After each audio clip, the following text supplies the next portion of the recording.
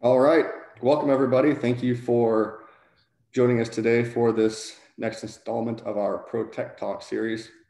We've got a really exciting topic today that I know we've been hearing a lot about and talking a lot about. And it's something that I'm really looking forward to the discussion we have today from our panel. So what we'll do is during the registration process, everyone was given the chance to submit questions, and we got a lot of really good questions for the panel that we've worked into the discussion today. So hopefully we'll cover as much as we can.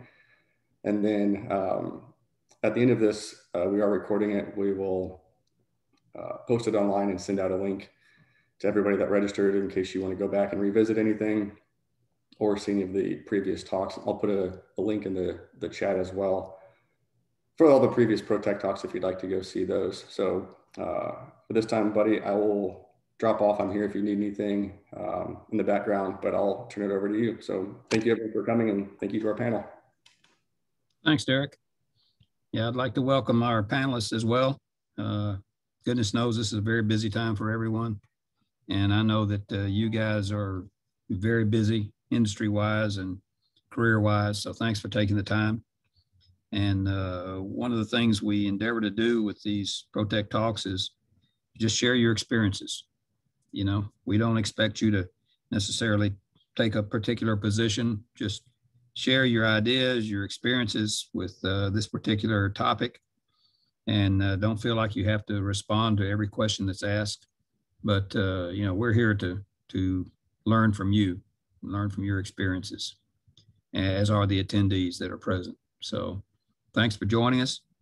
Before we kick off with some questions to address to the panelists, I'd like to introduce the panelists.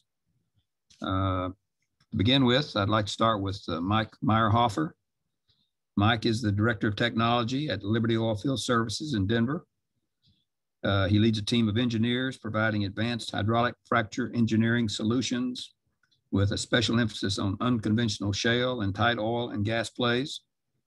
Previously, he was the director of the Fracturing Center for Excellence at Pinnacle, which is a Halliburton service in Houston. And prior to that, he worked for Union Pacific Resources in Fort Worth. He has a doctorate in petroleum engineering from a university that was previously known as Steiermarkische Ständliche Montal Lehranstalt. I'm just practicing my German a little bit. I'm sure I blew it, but it was later moved about 30 miles away to Leoben, Austria, and became known as the Mining University of Leoben. So welcome, Mike. Mike also tells me that his favorite college hangout was an institution known as Stehbeissel. So it's, if you know your German, it has something to do with a pub. So thanks, Mike, for joining us. Thank you, buddy. Yeah, good German there. No, you don't have to say that. I know it wasn't very good. Okay, next up is Jerry Torres. Jerry serves as Vice President for Permian Completions for Pioneer Natural Resources, a position he has held since September 2015. Jerry's team is responsible for designing and completing the company's new horizontal wells with an emphasis on ensuring safe, environmentally sound wells that perform at maximum capital efficiency. Jerry joined the company in 2005 as an operations engineer. In 2007, he was promoted to completions manager. You were a fast mover there, Jerry, in 2 years, jumping all the way to completions manager, and served in that role for the next 7 years. Or for the next 7 years, he held positions of increasing responsibility within the completions team before being named to his current leadership role. Pioneer currently drills in the Permian Basin of West Texas, and Jerry also led completions in previous regions, including the Gulf of Mexico, South Texas, the West Panhandle, and Alaska. Prior to joining Pioneer, Torres worked for BJ Services. I'm with you. I was there. Good job. Torres graduated from Texas A&M in College Station. So I think it's pretty obvious for the Aggies in the audience. His college hangout was the Dixie Chicken, of course. That's a given. All right. Next up is Ollie Donahue. Ollie is a consultant in the oil and gas industry, best known for his expertise in well completion, hydraulic fracturing, and geomechanics. He received an engineering degree from the School of Engineering at the University of Tehran, an MS from the University of Minnesota, and a PhD from the University of Missouri-Rolla. His work experience includes Director of Petroleum Engineering and Adjunct Professor at the University of Houston, Vice President of Integrated Technology Products, and multiple other technology management positions in the US and international for Halliburton. He was the co-editor-in-chief of the Hydraulic Fracturing Journal, which is one of my favorite journals. I'm just disappointed it couldn't continue, but bless his heart, Ollie was pretty well funding that journal himself. So that was a great service to the industry that he did for us. It was a quarterly publication entirely dedicated to various technical and operational aspects of hydraulic fracturing. Ollie has over 75 publications in various areas of the oil and gas completion and production areas, mostly covering hydraulic fracturing and associated technologies, and is the author of a recent book, this is very timely, entitled Frac-Driven Interactions, FDI, Guides for Real-Time Analysis and Execution of Fracturing Treatments, and is currently teaching a course on this subject. Isn't that right, Ollie? Aren't you teaching a course on that subject? Yes, I'll be teaching that course on July 13th in Houston. It's a one-day course. Okay, great. And he is an SP honorary member he's an honorary member of the SPE, which is a very high honor. Not very many people reach that level. Not sure about his college hangout. He wouldn't level with me on that, so I'm not going to guess. And lastly, we have Tanner Wood. Tanner is a region engineering advisor at ProTechnics in Houston. He has served in this role for 7 years across multiple regions. He has been primarily focused on completion diagnostics and design optimization, and has authored and co-authored numerous SPE papers covering topics on refracturing, diversion, and fracture-driven interactions. Prior to ProTechnics, Tanner served as a district engineer at GoFrac and is a graduate of Trinity University in San Antonio. And he tells me his favorite college hangout was an institution called Bombay's Bicycle Club. Somehow, I doubt seriously that bicycles had anything to do with that institution, but there you go. Very little.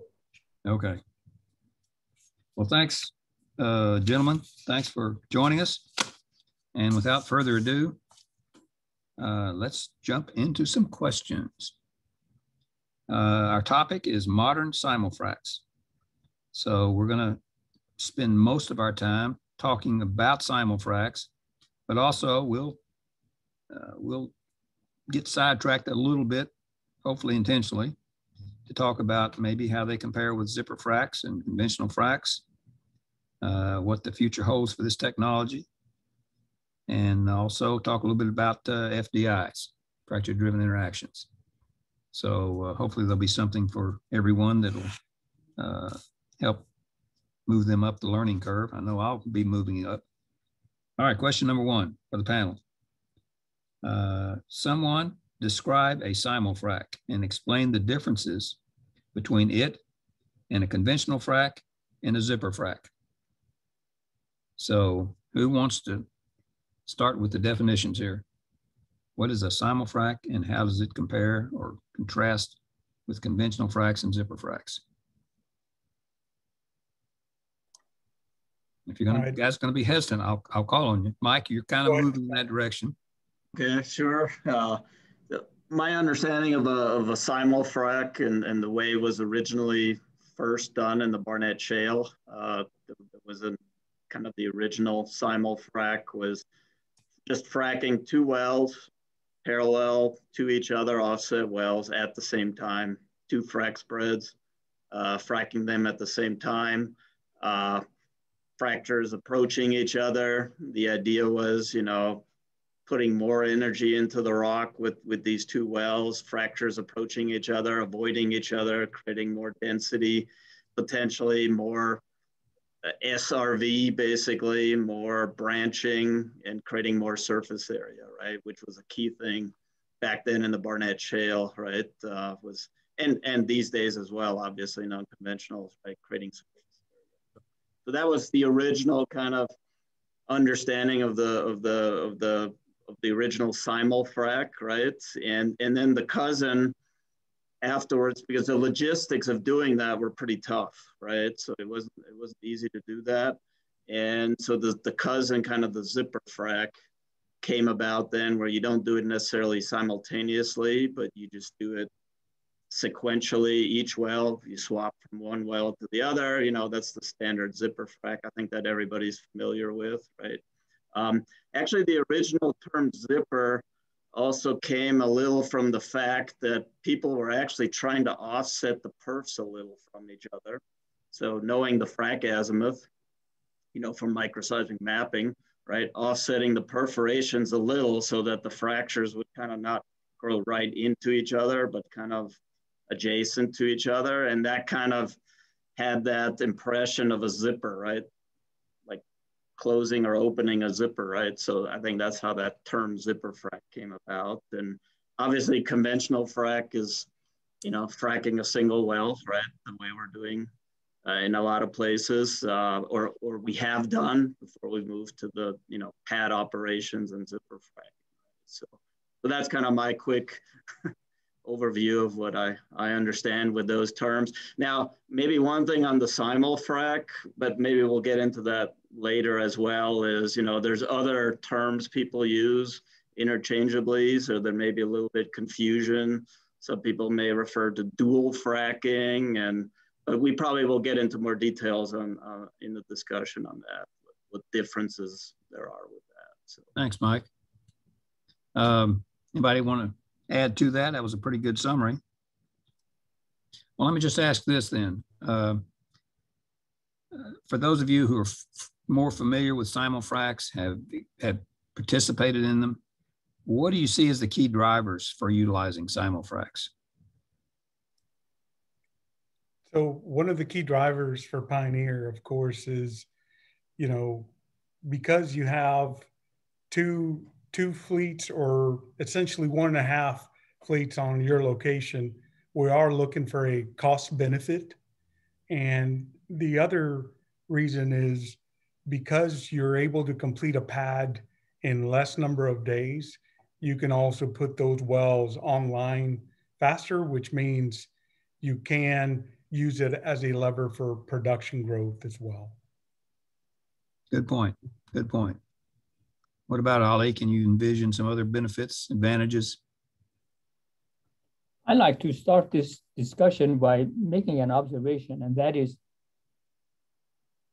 anytime we think something cannot be done, somebody comes along and does it. Amen.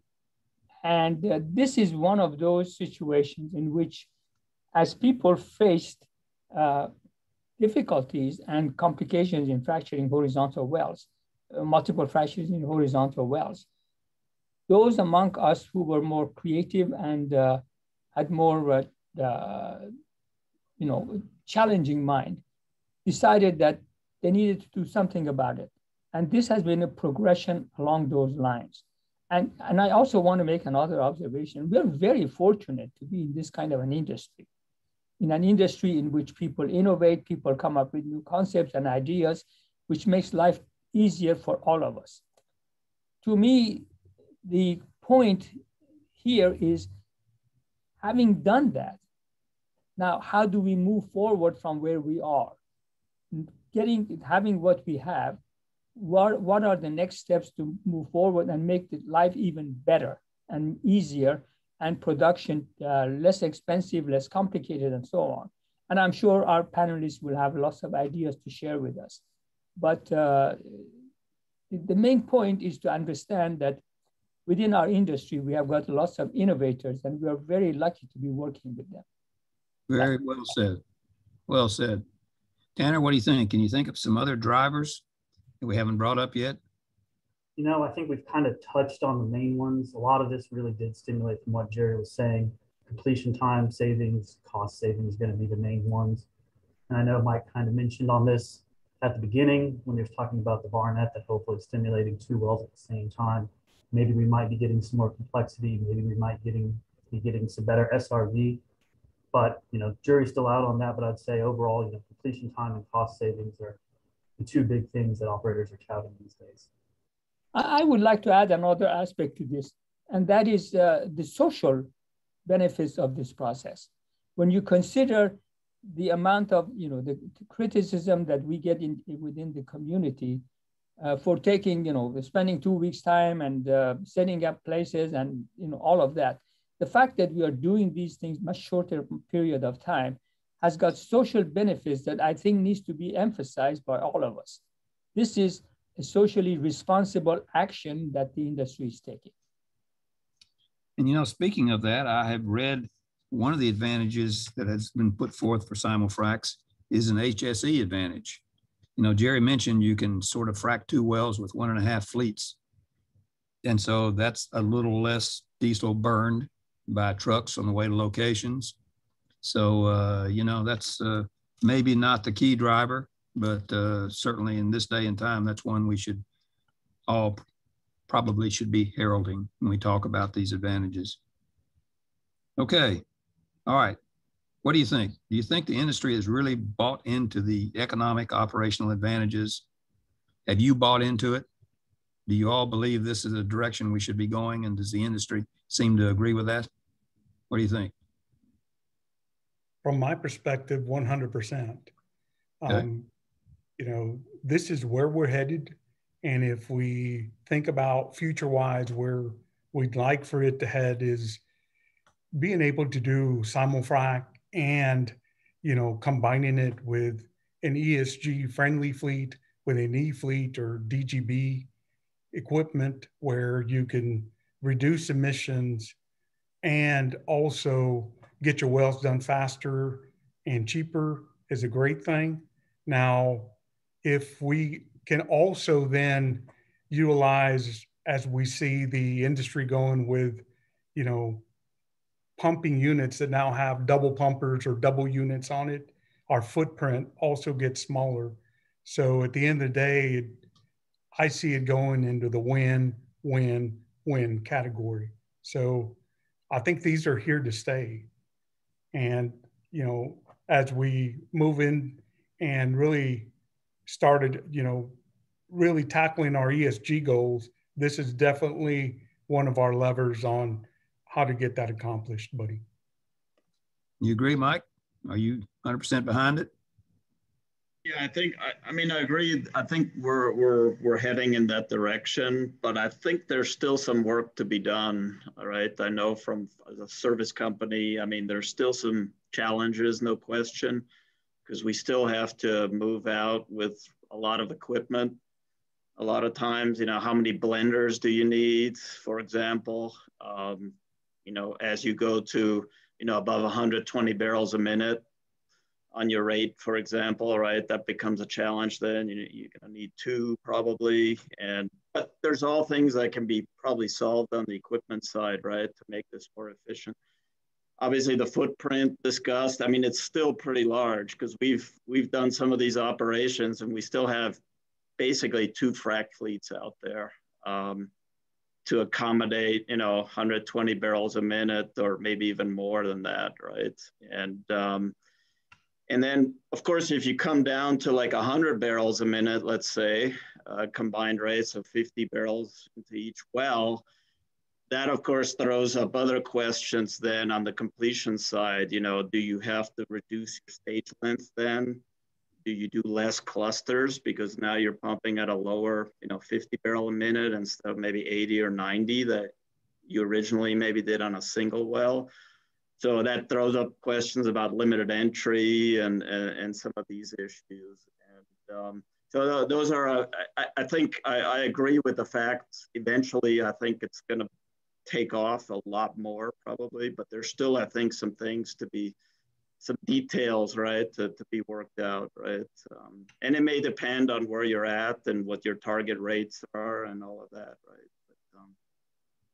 All right. We seem to have some unanimity here in supporting the future for Simul-Fracs. So Tanner, you want to take a shot at how you might choose? You got your own wells, your own family of wells here. Some of the criteria you would consider in choosing between a conventional, a simul, or a zipper frac for a particular well or a particular play? How would you go about making that decision? Well, from a Simul-Frac standpoint, I would definitely want to find the easiest, most uniform rock to be fracturing. You know, I think I wouldn't be wanting to go into an overpressured, or I wouldn't want to be going into a formation that has a higher tendency to screen out if I'm going to be fracking into two wells at one time. I would also look at the logistics of it. It is a bigger footprint. You know, do we have room for all this equipment at this particular area, geographic region, or whatever the case may be? But yeah, you know, really just wanting to have the most uniform rock possible. I'm going to be fracking into two wells simultaneously, and I really want to limit the variability between those two wells. Gotcha. Now, Jerry, Pioneer is kind of a single player these days, but, and I know that's probably not entirely true, but do you have reason to believe that Simul-Frac effectiveness may be formation or reservoir specific or basin specific? So early time, you know, we haven't seen any uplift or degradation either way. So right now the benefits are, as I mentioned, that you do get a cost benefit in addition to accelerating your putting wells online. So those are the benefits we see on our side. And, you know, a little bit to add a little bit to what Tanner was talking about, ideally we would want a Simul-Frac on a pad that's 4 wells or greater. I know some folks have done some 3-well simuls. And however, to maximize the full benefit of, you know, having 2 wire lines on location, 2 frac fleets or a fleet and a half, essentially, it's best to have 4 or more wells. And whether they're Wolfcamp A's, B's, Sprayberries, it really doesn't matter. So formation doesn't matter. And since our completion designs don't change much, we don't expect much change in frac geometries as well. Great. Ali, international, what do you see as the future for Simul-Fracs internationally? You do a lot of consulting for international operators. You're muted. You're muted, Ali. Oops. Thank you. Yes, the process will grow internationally, and as more and more people get into more and more complicated reservoirs, the process will gradually grow, and it will become more popular. I think so too. What about, you know, I think most people would say the cost savings is a key driver in this day and time because all operators are about cost efficiencies. What do you see the effect of commodity prices? If commodity prices go up, is that going to make it more appropriate to do Simul-Fracs? What about pumping service costs? You know, obviously the pumping service companies are going to be inching their prices up a bit. Is that going to affect Simul-Fracs? Any of the cost constraints going to push it one way or the other that you can see? I know that's a crystal ball question. I mean, Mike, you know, you kind of work both sides of the street there, sort of as an operator and a service company. What do you think?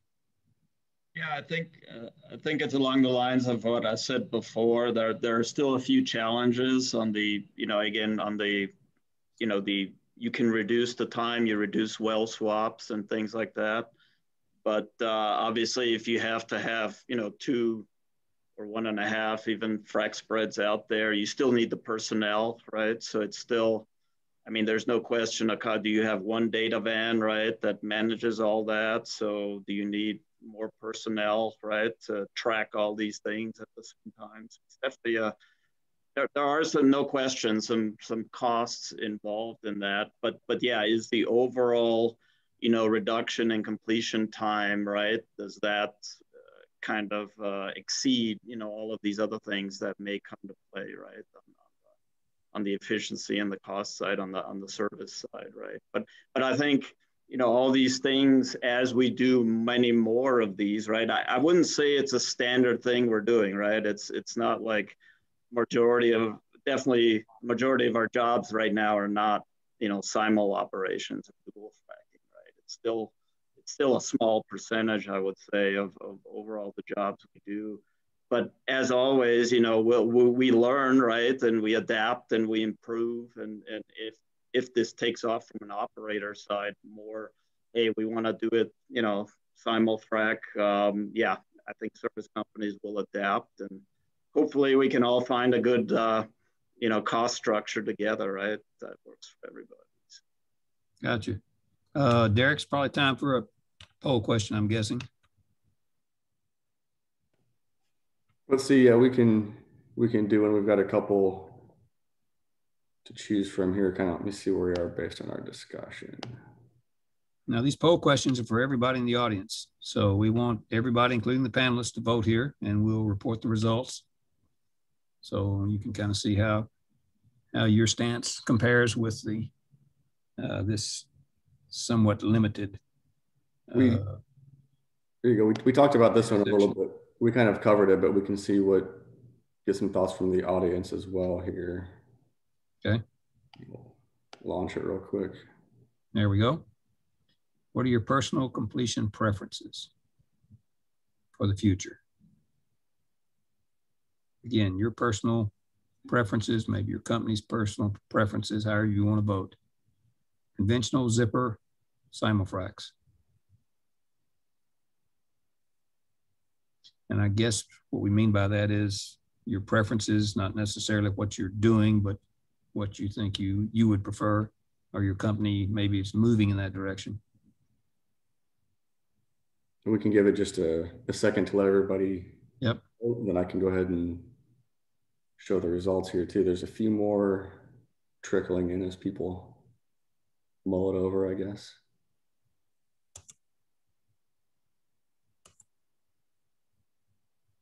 All right, I can go ahead and close this one down, and I'll put the results up. Fill them up. In the meantime, I think we've heard Jerry's corporate opinion. Simul-Fracs, they're going much more and more in that direction. Mike would like to see some of the challenges dealt with before it becomes, you know, the prime option. Well, it's definitely not conventional fracs, that's for sure. So zipper fracs and Simul-Fracs are running kind of a close race there. I'd say given this data size, that's probably not a significant difference. So boy, if you're into conventional fracs, you better get with the program here, it looks like. All right, thanks. Okay, let's go to another question. What are some operational or technical prerequisites for doing Simul-Fracs? I mean, I think there's an obvious one, footprint, but what are some others? Some prerequisites that you need to think about before you jump into Simul-Fracs. What about it, Jerry? What do you guys? As an operator, the key thing is logistics, right? So you've got to have, you know, enough water to essentially feed 2 fleets if needed, right? So instead of providing large volumes of water to 1 fleet, now essentially you got to provide it to either 1.5 or 2 times, right?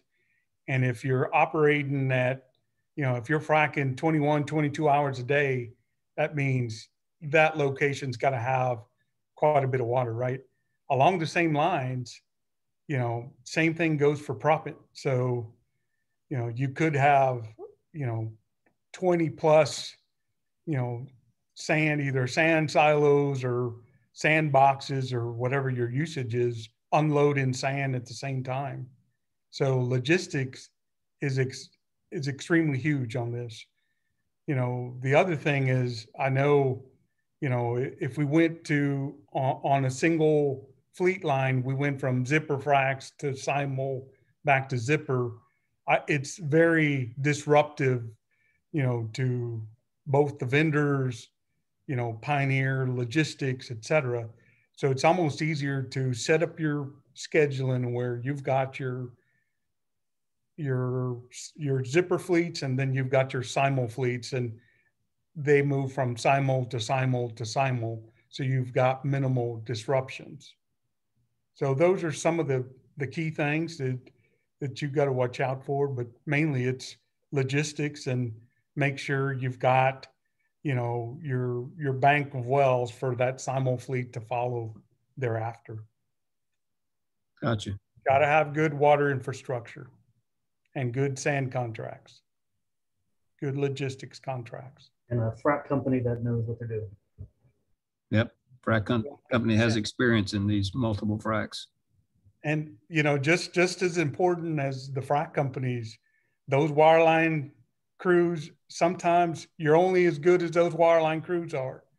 You know, same thing goes for frac valve companies, et cetera. So you've got to have a couple of great teams on the same location, because any of them going down is really, you know, detrimental to the 2 or the 1.5 fleets that you got on location. Sure. You know, one of the major requirements of this process is very good coordination between the different players. Yeah, Ollie, speaking of, I would think one of the prerequisites would be some design engineers that are familiar with doing multiple fracs when they come to designing them. Do you see that as being different than just conventional single well design when you sit down to start designing them? Are you asking me? Yes. Oh, okay. No, not really. No, the design is more or less the same. It is the manipulation of the equipment and people in order to move from one to the other. That's as far as the design is concerned. I think the design process would be basically the same. Okay. Yeah, the only thing I wanted to throw in on that is what I also mentioned earlier. Let's say you have to come down on the rate a little, the pump rate, right? Are you in a rock or in an area where it's okay to pump at a little lower rate? Or do you have to change your stage length, your cluster strategy, the limited entries? That's my only concern, that if you want to get an equivalent stimulation that you would have gotten with a zipper frac where you pump 90 barrels a minute, now you have to pump 60 barrels a minute. Can you do it with the same stage length and cluster design, right? Or not, right? I think that may require a change. And then, of course, you have to look at the efficiency. If you have to add, let's say, more stages because you shorten your stage length, then you could add more cost or more time from that perspective, right? But if you feel like you're in an area, in a rock where you know from, you know, previous wells you've done, you know, 60 barrels a minute with a stage length and cluster design is fine. And you already have maybe offset drainage, so parent wells out there, right? You want to avoid frac hits and things like that. You know, again, this could picture into the overall design discussion, so which may be a little different than a standard zipper frac or the way the conventional fracs were, right? And I would add to that basically the knowledge and expertise of the people on location who are executing the process. Amen. And Tanner, you worked the Bakken, as I recall, before you came over. For a rough few months. Oh, okay. I thought it was longer than that. I would think that the Simul-Fracs might be a little more challenging in the Rockies simply because of the locations, you know, the size of the locations, getting to location. You see that as a problem, Tanner or Mike, either one, both of you? I mean, obviously work the Bakken. It certainly plays a factor in there. I mean, if you look at the statistics on where Simul-Fracs are and aren't being employed, obviously there's going to be some regionalness to that, whether that's just the geographic surface or maybe it's the formations themselves. You don't see much Haynesville going on. You see a whole bunch of high percentage out in the Permian. You do see some in the Bakken. You do see some in the Eagle Ford and some other plays, but there's certainly a geographicness to where these Simul-Fracs are being heavily utilized. I mean, we are doing them in the DJ, for example. So, you know, pretty urban, relatively speaking, right? Where it's being done, but it's not necessarily the big, you know, 2 fleet equivalent type of simul or dual fracs, right? It's at a reduced rate per well, right? So the footprint overall is not like expanded significantly, right? But we do it here in the Denver area. So, yeah. Okay. From some of the information I have, the equipment is being upgraded, and the putting it together is being made better to facilitate injections as high as 80, 90 barrels per minute into each well. And that's quite an accomplishment. And of course, the other point to consider also is that if there are interactions between the fractures, especially if the two wells are parallel with each other, if there are interactions between these fractures, then one of the future challenges is going to be how to detect those interactions and how to respond to them. Yep, we'll get to that here in a little bit too, for sure. All right, Jerry, you're on the spot. It sounds like you've probably done, Pioneer may have done more Simul-Fracs than most. Do you see a clear-cut EUR benefit from Simul-Fracs? Can you make a case for it? Right now, you know, in all honesty, we did not go into this thinking we would get an EUR lift or a degradation. Really, we're, you know, with completion designs being fairly similar, what we expect is cost savings and, you know, time to get wells on production faster. So what we've seen early time on production is no different than zipper fracs. Okay.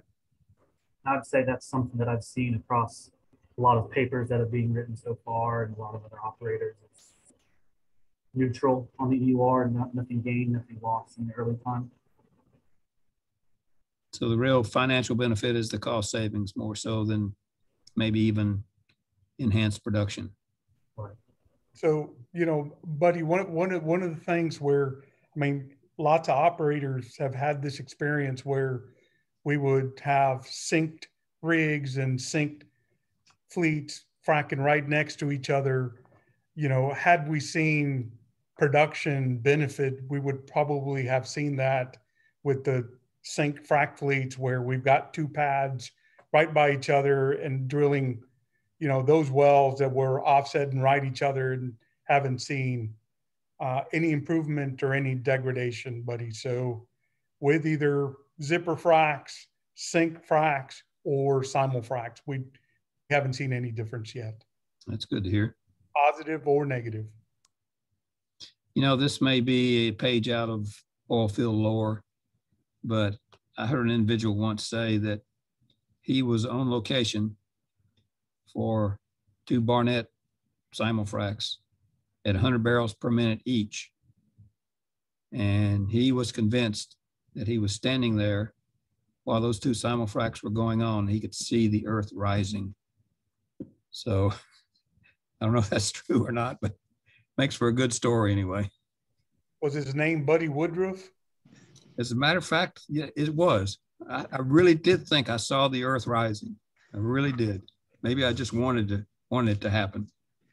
But anyway. Talking about the Barnett, buddy, we did look way back in my Pinnacle days. You know, we did microseismic on these Simul-Fracs, right, originally. And we definitely saw a lot more microseisms. So, I mean, which was kind of the encouragement that, you know, there's something going on, maybe more intense fracturing, maybe more denser fractures that we're creating, right?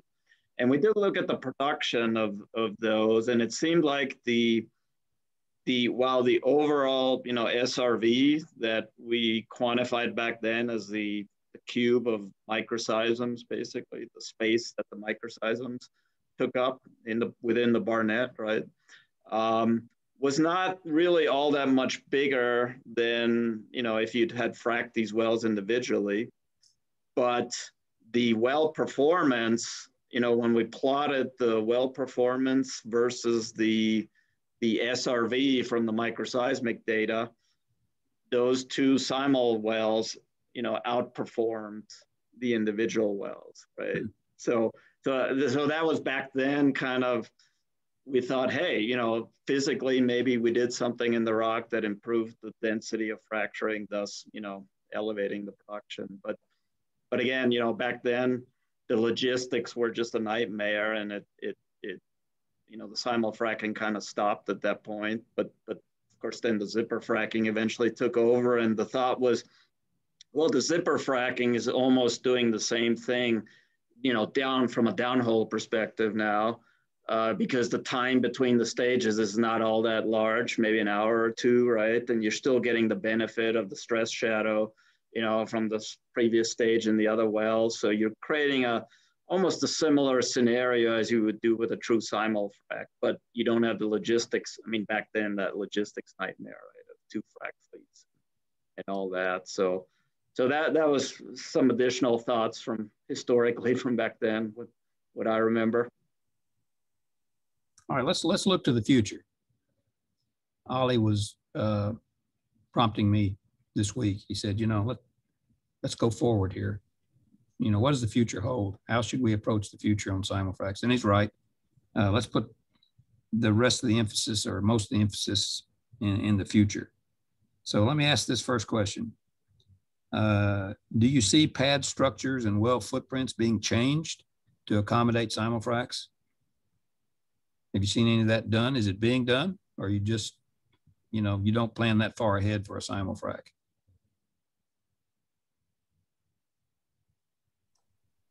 So who do you want to hear from, buddy? Anybody. Go ahead, Jerry. So what we see now, or what we plan to see? Going forward, are you going to be changing the pad designs to accommodate Simul-Fracs or not? You going to go that far with it? I would say here in the very short term, not very much of a difference, but as we start looking into the future, you know, we start pairing it with E-fleets and things like that, you know, and, you know, pair up with E-fleets with these larger horsepower pumps that are more in the 5,000 to 8,000 horsepower units per pumping unit. We can definitely see the pad size potentially being smaller, but along with those things, we as operators also got to look at our infrastructure and also be thinking in the future of potentially supplying electricity to these locations, you know, and or natural gas or field gas, you know, along with any CNG that's required. So these are things that we would see in the future. So, you know, good well costs, you know, putting wells online a little faster, but with a smaller carbon footprint on it at the end of the day would be a tremendous win. Gotcha. All right, how about some of you design guys? I guess especially Ollie and Mike. To me, one of the very important aspects of fracturing is to look at what is necessary for us to get the production, and what is excessive. And right now, for example, in zipper fractures that we do, in quite a few of these, when I look at post-treatment data and so on, I see that we are going excessive. The logic behind that is quite straightforward and reasonable.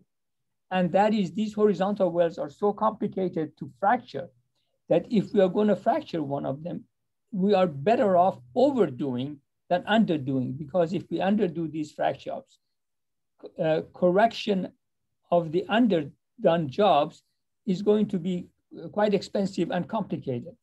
So at the present time, the natural tendency is to overdo these jobs.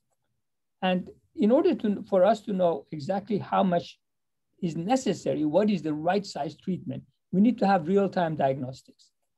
And in order for us to have real-time diagnostics, we then need to consider, for example, the sequence of fracturing, the location of the wells. Are we going to fracture parallel wells or one, or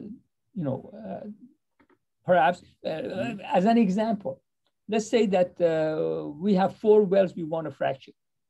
Maybe one of the things we need to consider is to do well 1 and 3 and monitor pressure in 2 and 4, monitor the FDI pressure to see what's going on, and then by the time we get through with that, for example, if we are fracturing 1 and 3, we can establish, did we sufficiently fracture the area around number 2 well, that it may not even need fracturing in the future.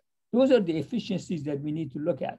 Or otherwise, fracture 2 and 4, and then monitor the pressure in 1 and 3 to see exactly how far did these fractures go and how did we accomplish what we wanted. And of course, then combine these with the production data and the rest of it. To me, that's the direction for the future of these. How to monitor what's going on in real time and what architecture should we use in order to have that monitoring done to the best benefit of our treatment and financial and operational and so on. So Tanner, do you think Simul-Fracs are going to put a limitation on real-time design changes that are going to limit us? What about engineered completions? So I mean, I certainly agree with what Ollie said. Diagnostics are critical to understanding what exactly is going on. The more wells you're fracking at once, though, I mean, obviously that's going to make the real-time analysis a little bit more difficult. If simul-fracking 2 wells turns into 3 wells or 4 wells at once, kind of muddies the water a little bit as to what exactly is which well is causing what response that we're seeing where. As far as engineered perforating goes, I mean, that's certainly a consideration. I mean, if I'm fracking multiple wells at the same time, I'm going to want to have all my perforations and like rock if possible to give myself the best chance to have everything on location go smoothly or go effectively. Spoken like a true geologist, a like rock guy. All right, Jerry, you said EUR didn't really fit into the equation just yet as far as evaluating these wells. So what criteria would you recommend operators focus on when they're going to do Simul-Fracs?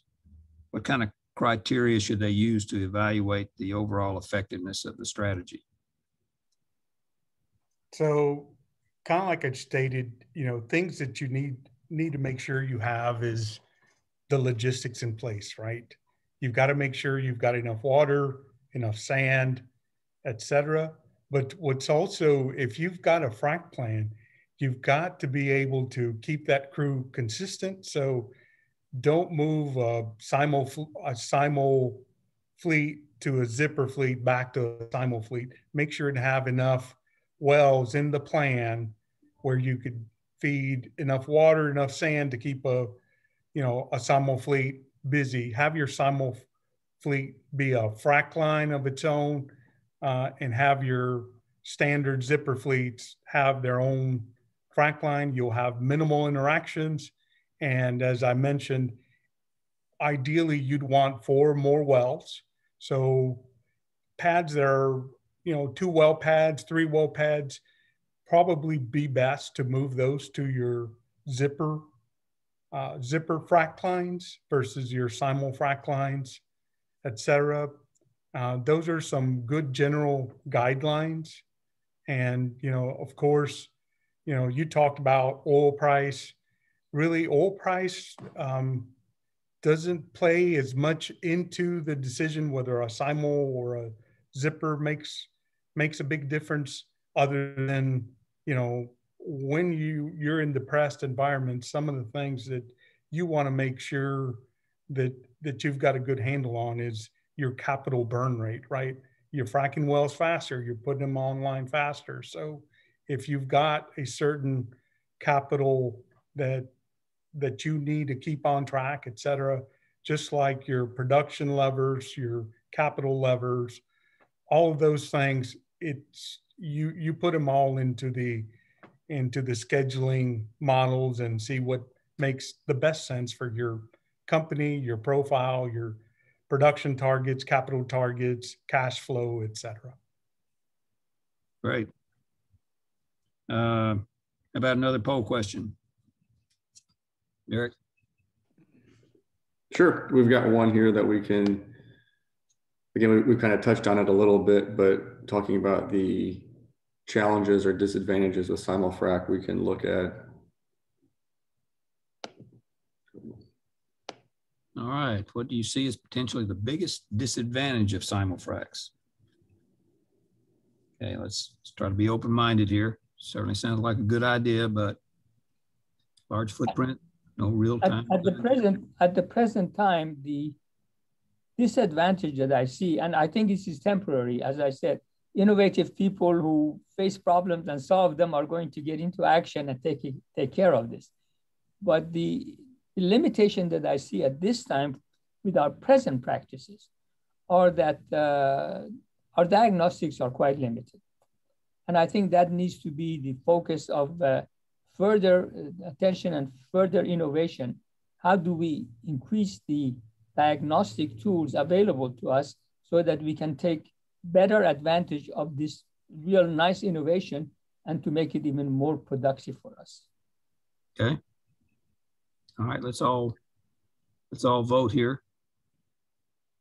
Got a couple more trickling in, then I'll shut it down.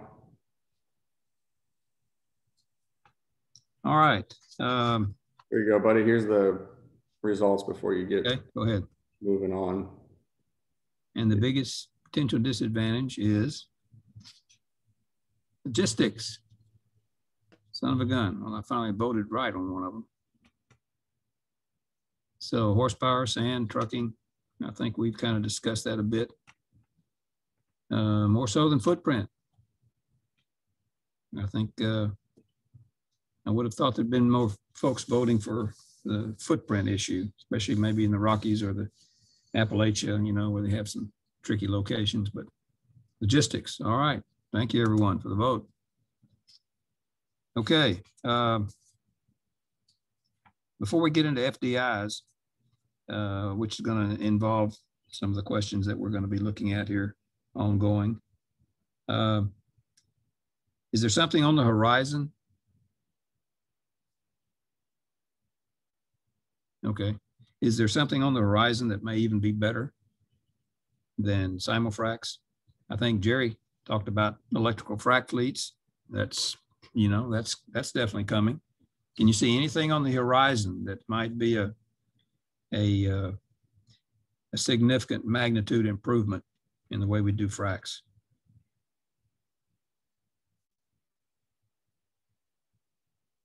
Anybody?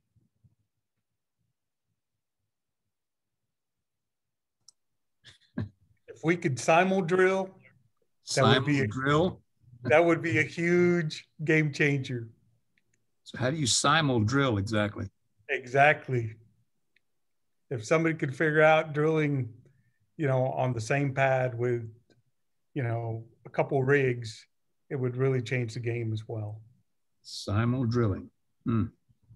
Yeah, and at one point there was lots of discussions about multilaterals, right? At one point that kind of went away these days, but you know, solving that issue, I mean, downhole splitting of your well bores, can you stimulate them all at the same time? And again, it was kind of given up on, I think, but obviously that was a topic at one point, right? Well, actually, I've been involved just this week in some multilateral completions in Canada. Okay. Some up there, yeah. Yeah. So we're working on some diagnostic approaches to try to determine where your production's coming from when you got multilaterals that feed into a vertical well, for instance. Mm-hmm. So yeah, that might be a direction for the future. And there was something on the drilling side where you drill small holes off of a main well bore, right? To get into more, I mean, there's all sorts of ideas that people tried to come up with. And you know, one other thing I think is how long can we push our horizontal wells? You know, obviously there's a lot of efforts going on with 3 mile long laterals. Can that be pushed even more? You know, where's the limits on that, right? I mean, we know production on a per foot basis is probably going to suffer to some degree, but you know, can you be more efficient with longer and longer laterals, or places in urban areas where you just need to drill far, you know, to again reduce your footprint, right? I think those are all things I see on the horizon, maybe trying really long laterals possibly.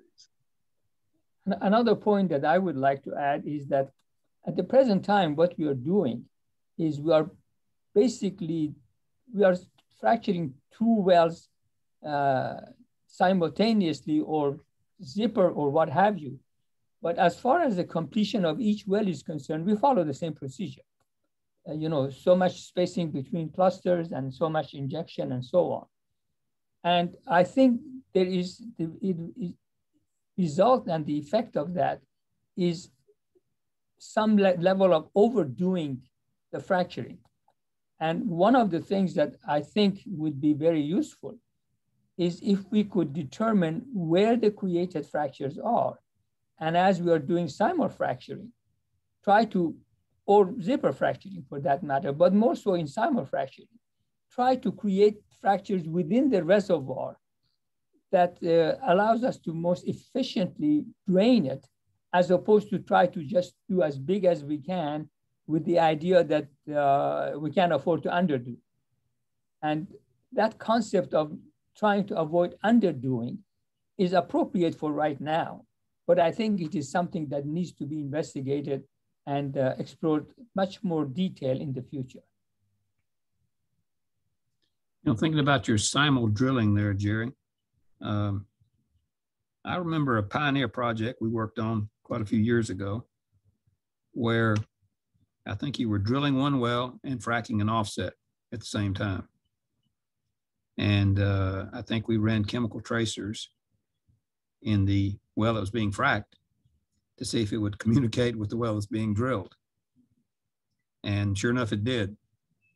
So does that bring up some sort of a need to protect the drilling wells from the fracked wells, or the fracked wells from the drilling wells? Is there any consideration that goes into that, or do you even frack an offset when you're drilling another well on the pad? We've got general rules of thumb of distance between the frack well and the drilling well. And a lot of our development is co-development, right? So we might be fracking in a certain bench, but drilling a different bench, et cetera.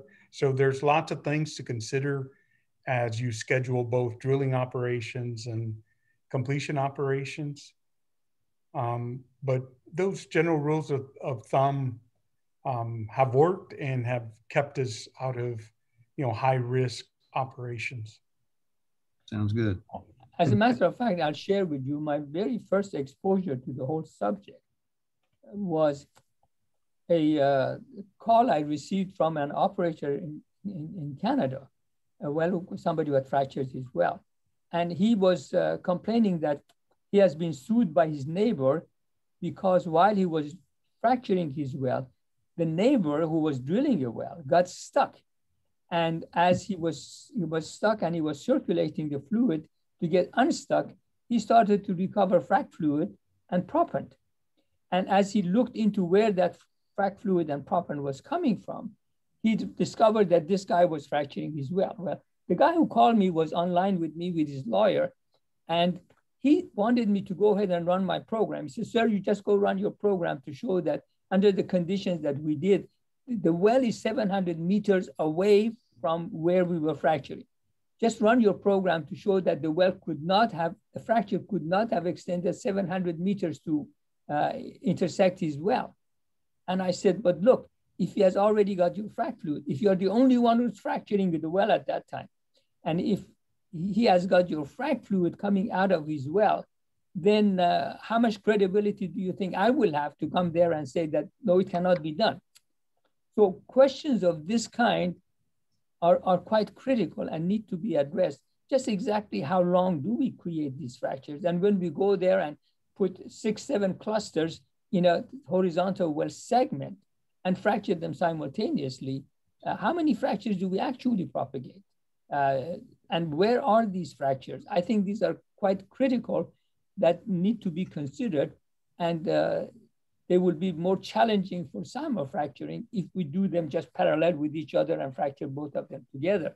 But the answer to that could cause substantial progress in the art and techniques of fracturing horizontal wells that 2, 3, 4, 5 years from now, when smart people get answers to that, will add quite a large benefit to our industry.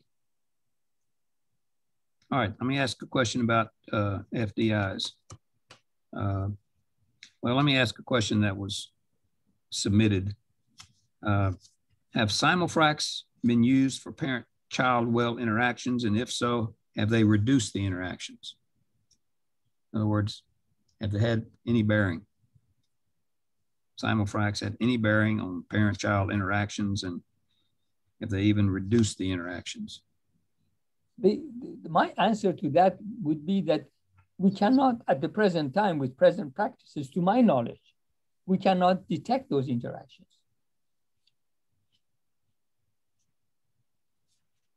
Everybody agree with that?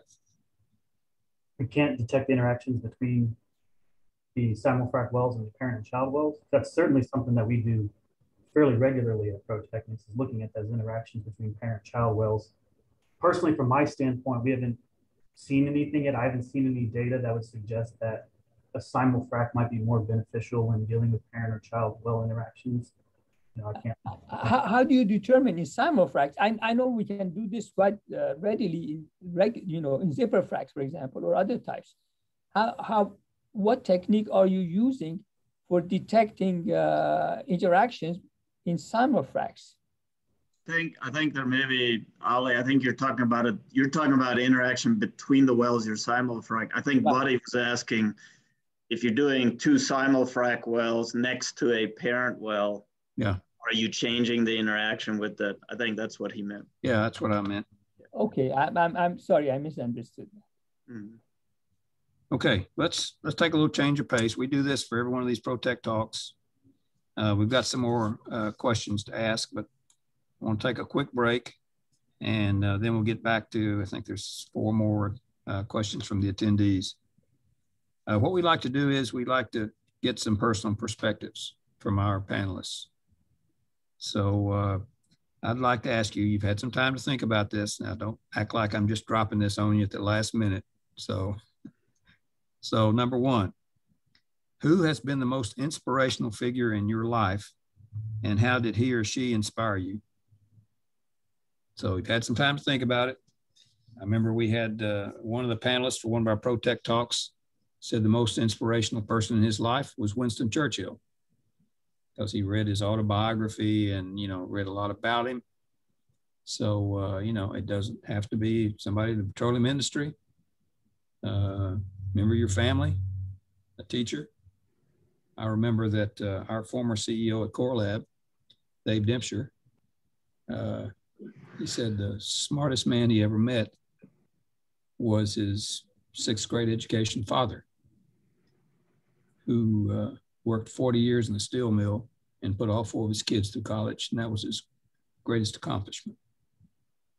So tell me, who was the most inspirational figure that you can recall in your life? So along those same lines, Buddy, I mean, obviously it's my father.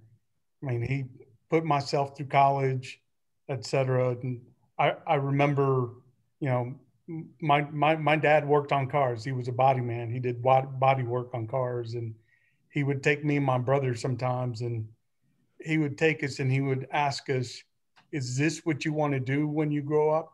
If not, you need to get yourself an education so that you won't be doing what I'm doing, right? And he was a great inspiration to both my brother and I to stay in school, do great, and, go to college and move on and do some great things with our lives. So I owe a lot of this to my parents, especially as I reflect back and talk about my dad and the things, the getting us to see that life and through his lens, et cetera, really, as you reflect, made a whole lot of sense and has definitely, modeled my career or molded my career into what it is and who I am.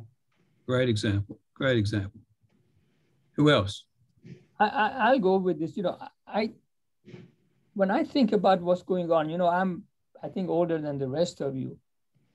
I get inspired every so often by what people within our industry and outside of our industry are getting done that the rest of us didn't either think about or didn't consider them to be possibilities, to be, even on our horizon.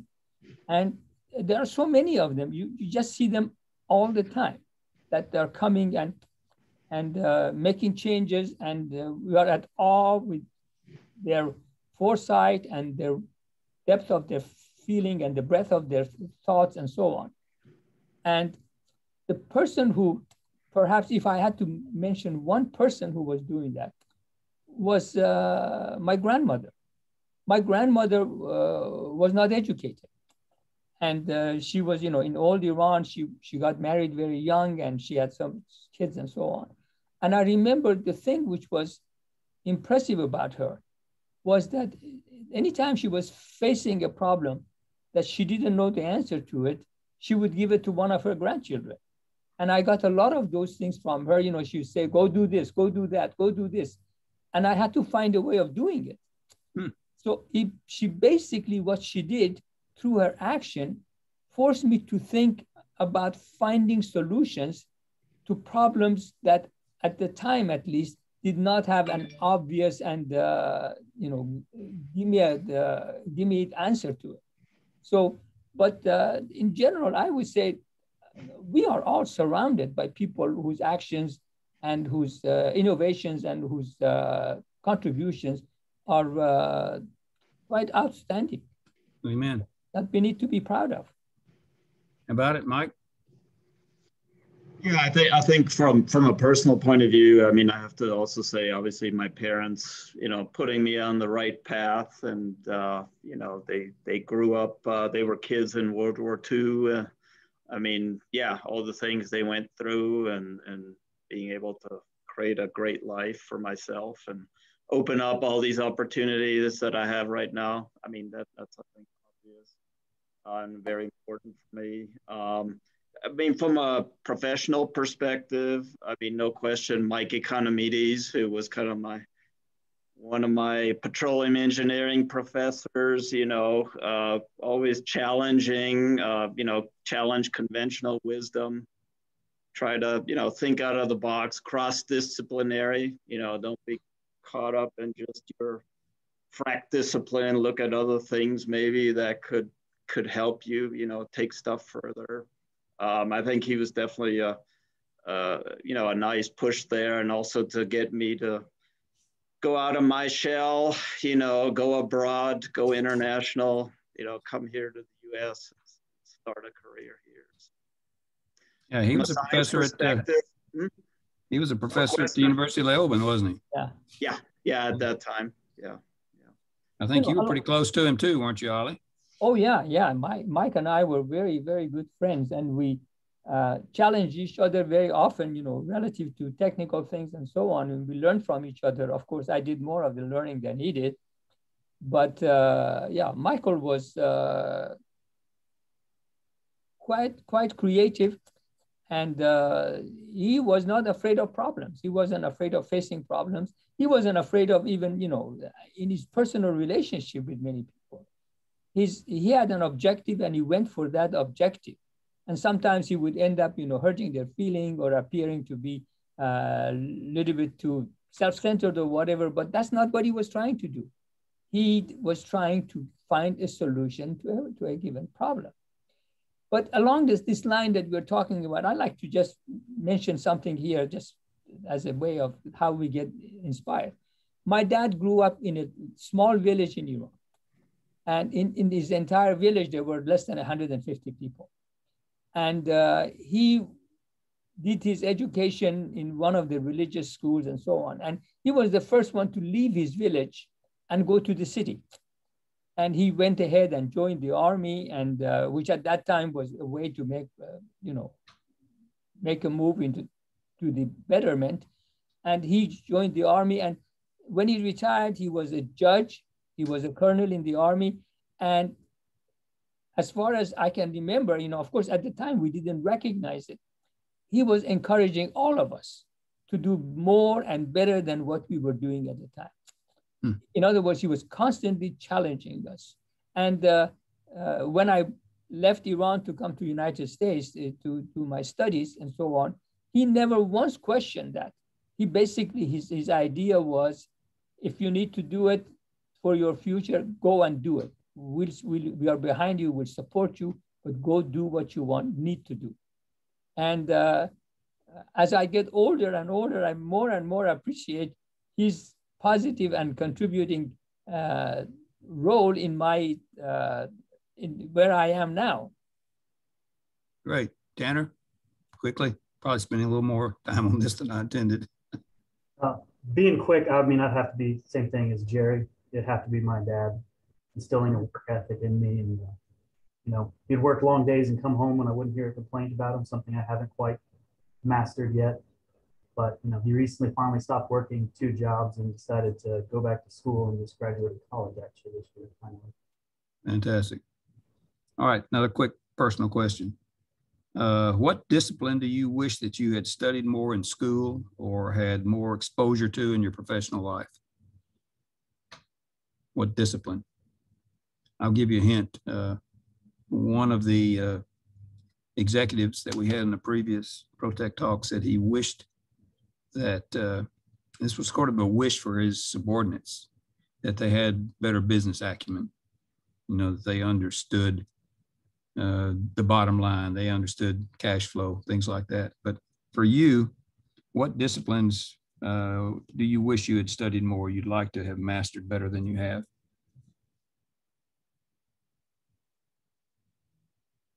I should have known. You guys, there's nothing that you haven't mastered, right? No, you know, along with that executive said, that goes right in line with, you know, I wish myself, along with, you know, folks that work in my department and peers, et cetera, would have a better understanding of that. But personally for myself, I love what I do. I love my job. I was born to do this. So you know, I have no second thoughts of what else I would have loved to learn, honestly. At the end of the day, if I could have some more courses on, you know, business acumen, et cetera, it'd be fantastic. But I wouldn't change anything for my life. You know, the reason I have inquired is because there are so many things that I encounter from day to day that I wish I knew more about. Me too. So, yeah.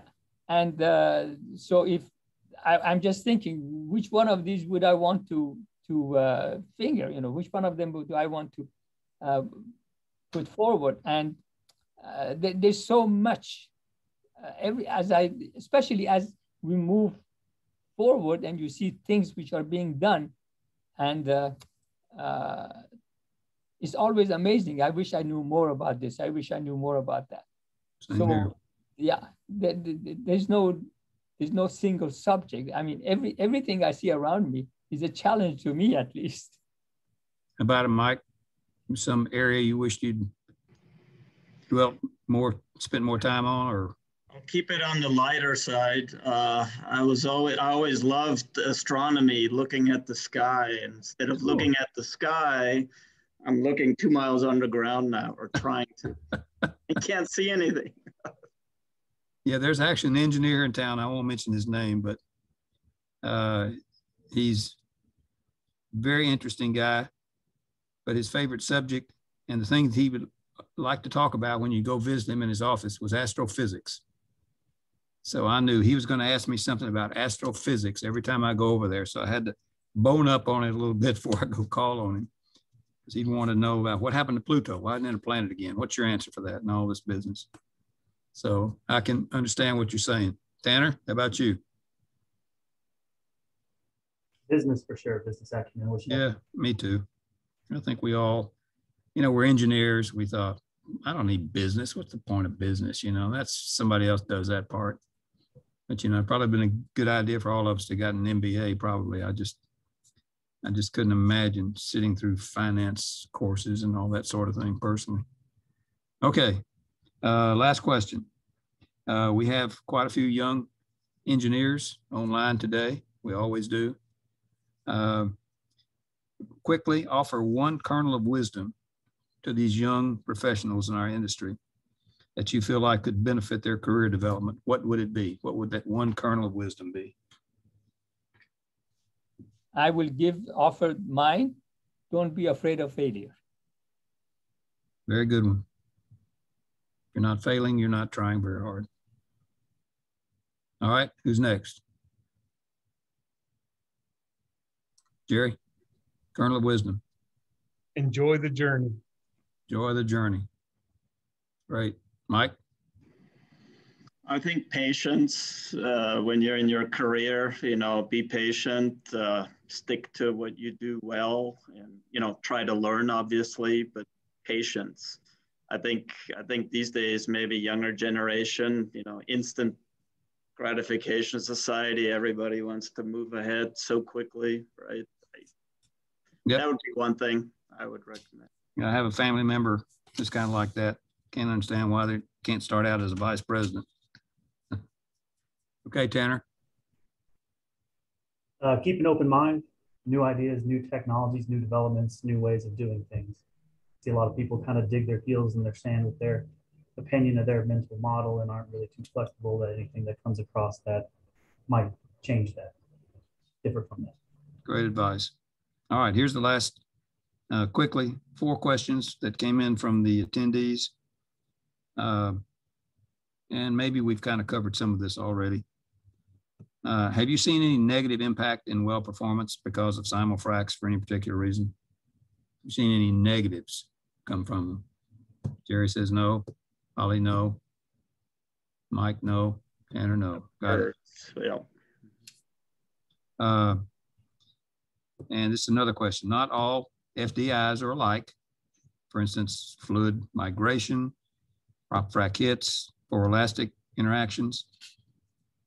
How do you measure, this may be too long a question, but how do you measure each type of frac hit and what type of frac hits have a higher negative impact on production? I will go ahead and take a shot at that. Now, wait a minute, you got a whole book on this, so be brief Exactly. here. Okay, then I'll wait for others to talk. No, go on, you already started. What we call frac hits, but first of all, let me just preach for just a second. I prefer if we don't call it frac hit. You see, hitting has got a negative connotation. And when you consider all of the social commentary and social objections to fracturing and so on, when we say a frac hit, it indicates that there's something happening we shouldn't have and it's undesirable. That's the reason we came up, the group of us who investigated the subject, we came up with the word frac-driven interactions to make it neutral so that, it has got positive and it has got sometimes negative effects. Let me add another thing, which is, I think people need to know, and that is through experience, we have pretty much managed to have solutions and to have approaches to mitigate and minimize occasional negative consequences of these frac interactions. They are not as bad as they used to be by any stretch of imagination. But there are 2-3 things that we do. The first indication, which is what we can get in real time, is pressure measurement in the offset well. You record the pressure in the offset well, and as soon as there is an interaction, you see a pressure increase. So that's the very simplest way. Now, the pressure increase by itself does not indicate exactly what kind you got, except the magnitude of pressure does. If you get pressure increases more than 10, 15, 20 PSI, you most likely had frac to frac connection, link. And in some cases, I have actually, I've got data and I've analyzed data in which the interaction was more than 1,000 PSI. So it wasn't a minor thing. But others complementing measurements that go with it and increase our confidence in what we are seeing would be the tracer fluids. When you recover the tracer fluid from an offset well, coming out of the well, there's no question but that the fluid moved from one well, from the fractures in one well into the fractures in the other well. So the next confidence is tracers. The only difficulty with tracers is that you cannot do it real time, you have to wait. But I strongly recommend doing it because it gives you confidence in the analysis that you're doing. And then you can go beyond that and look at, for example, microseismic. Microseismic, in my experience, has less certainty in the analysis of it than, let's say, tracer searching. Fiber optics are being used, and fiber optics, of course, if you're near the wellbore, they are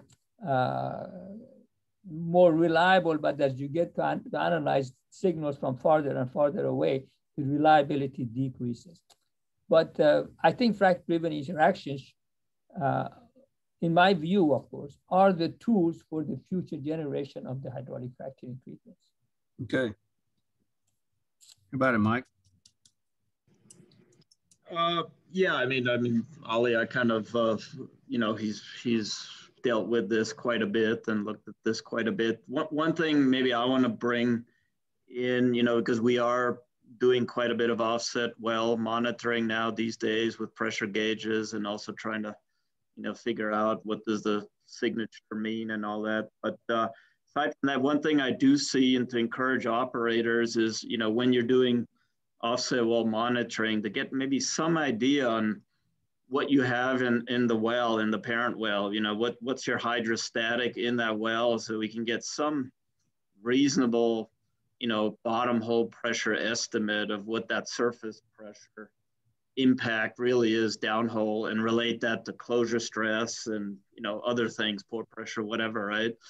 But I see that missing. I mean, we're only looking at the surface data, and you don't need a gauge down there. I mean, but maybe just do a dip in or something at one point if it's important, right? So that would be one thing, additional, that may be fairly simple to do, or to figure out what's in the parent well, right, fluid wise. I will add to what Mike is talking about, because that's very, very important. A gas well does not interact. The interaction in a gas well is very different than a well which is full of water or oil or whatever. And by changing the volume of mixture of oil and gas and water in the well, you can get different magnitude interaction. So there's a lot of wisdom to what Mike is saying. And actually, this is a pitch for my book, if you like, or for my course. There are ways of measuring them. And these measurements are quite simple and straightforward. You can measure these parameters and make engineering calculations. The other advantage of frac interactions that I like to mention is their ease of installation and cost. They're not that expensive, and they're very, very easy to install, and the data is readily available, and you can be analyzing it. So it is a very convenient way of moving forward with it. One of the things that I'll add, buddy, is I know Ali mentioned a whole lot of different technologies in there, and from our perspective, that's really the key to understanding what's going on downhole. There aren't downhole goggles yet. You need multiple technologies, whether you're looking at prop and tracers, near wellbore cluster efficiency, and how that relates to far field communication, comparing that real-time data to what we're seeing from overlapping SRVs. From our standpoint, that's really kind of what we're looking for, is how many different data points can you get pointing in the same direction. That's really how you can get the best answer to your questions. Right. Okay. Another poll question. I think we're getting behind here. Sure. We got two more. This is our last one, and it's not so far behind after all. Kind of topical for what we were just discussing. So let me launch it here. Okay, where do you see, this is timely. Where do you see diagnostics providing the most benefit in evaluating the downhole effects of a Simul-Frac? Probably could be said about any frac for that matter. Cluster efficiency, fracture-driven interactions, engineered perforating parent-child interactions, all the above, none of the above. Everyone vote, please. Yeah, we'll give this one just a second, but buddy, if you guys want to chat, or if anyone has any thoughts, we can. Okay, come back and announce the results. Yeah, while the group's voting, I'll come back. Okay, last question. No, if you guys want to discuss this poll question, and then. Oh, you want to discuss that one? Okay, how about it?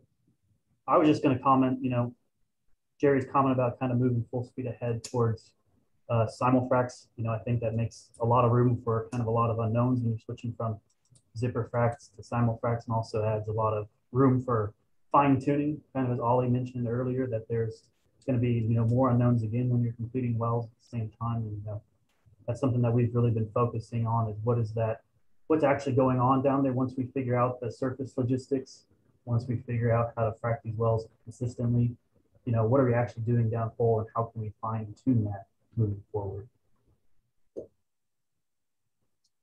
Good point. I do see cluster efficiency being one thing for me that comes to mind versus a standard. Is there, can we see some kind of an effect because of the simul operation on that? True. Well, speaking of cluster efficiency, the last question here, oops, here's our results. All of the above. Excellent. Cluster efficiency, probably the single most voted diagnostic attribute. Okay. All right, the last question, submitted question. In your experience, this is debated, been discussed, many papers on the subject. In your experience, how many clusters contribute to production per frac stage, realistically? Is the number of effective clusters a significant factor in improving completion efficiency? I will take a shot at that answer. The first thing to recognize, and I think this has been reported, is that all the different stages of a horizontal well do not contribute equally to production. As a matter of fact, there's data published which says something like 30 or 40% of the production, 30-40% of the stages contribute to more than 90% of the production. So obviously, the question that Mike raised, and of course the respondents also raised, is the cluster efficiency is quite important. We went to the extreme of putting these clusters 5 feet apart. And I've got data, and of course, Buddy, you have got much better of this data than I do, that shows that even when we put these clusters 20, 30 feet apart, the fractures right around the wellbore connect to each other, join each other. So the question of cluster efficiency is very critical and it's very important. I would add to that the best way to establish that is actually through interaction, determining interaction and what's happening. From what I see, the number of clusters that contribute to production are substantially lower than the number of clusters that we create in the horizontal well. I think, Buddy, this is a question that we've internally been trying to tackle. I think that's part of why we come out with our energetic diagnostic system, is to address this very question. Something new that we offer, where we can actually inject or introduce our tracers through the perforating guns, which allows us to get more resolution. If we could put a unique tracer in every single perforation or every single cluster, then we could start analyzing and looking at how are those individual clusters flowing back in a given stage. Are we seeing production from all 8 or 9 that we shot, or is that number closer to 5 or 6? So that's certainly something that's on our radar that we can look at trying to answer. About it, Jerry, how seriously do you take cluster efficiency and you guys' interpretation of your completions? So quite a bit, Buddy. One of our studies that we've got going on, and I think all the guys have touched on it, is you want to look at that fracture-driven interaction, right? That's key. But you can't do it all alone. You've got to pair it with, trying to measure it with cluster efficiency to paint a bigger picture. So we're utilizing some, fracture-driven interaction technology, to help us with those calculations, but also pairing it with, some tools like dark vision, et cetera, and trying to determine the geometry of the perforations and erosion, et cetera, to help us better understand cluster efficiency, along with what we're seeing with, the fracture interaction technology, right? It's not one tool that gives you the entire picture. You've got to use multiple tools to help you better understand what's best. And you know, when you do those kind of things, you gotta have different sets of trials, right? Different sets of baselines, et cetera, to compare. If I do this rate at these number of clusters, what does the interaction look like? And then what does the cluster efficiency look like, et cetera. So lots of great things that we could do, whether it's with Simul-Frac, Zipper-Frac. These are all things that we can all do a better job of trying to understand and get the most effective completion possible. Mike, what do you say? Closing words here. Yeah, I mean, I think on the execution side, I mean, the cluster efficiency, I think, has improved on average. I mean, I hear numbers, you know, and look at publications, 65 to 85%, kind of what we're already comfortable with. A lot of efforts going on the perforating side, you know, how to maximize that and maximize the distribution of the actual proppant as well, not just the fluid, right? But I think one thing that's still missing, and unfortunately, it's a lot of times it's a cost prohibited. People aren't doing it because of cost. Is production logs. You know, trying to really assess where the production is coming from. Right? There's just not enough information on that to truly make solid conclusions, I think. And I know it's a pricey thing, right? But getting good kind of production log data where your production is coming from, right? Or, I mean, tracers obviously are being used and all that, but, and also doing it at different times along the history of the well, production history, right? Not just at one point in time, but seeing does it change over time, you know, those kind of things. I mean, that would be really the thing to use to be able to assess that truly, right? So. Well, thanks, folks. Really appreciate your contribution. You're spending the time with us. It's been very informative, educational. You know, there's a lot of experience in those four brains there, and we appreciate you sharing it with us. And we look forward to having more of these ProTech Talks in the future, and hopefully we can involve you folks and some of your colleagues in the future ones, and hopefully we'll all be better for it, for having shared these experiences. Any closing comments there, Derek?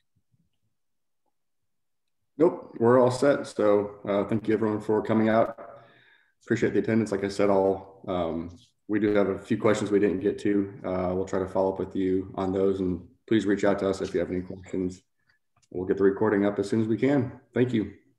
I would like to thank Buddy and Derek and ProTechnics for initiating this and putting it into effect.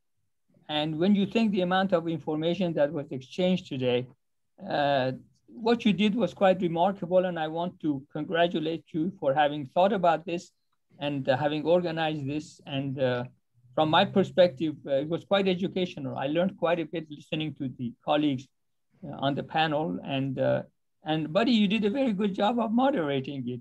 Congratulations. Surprise, huh?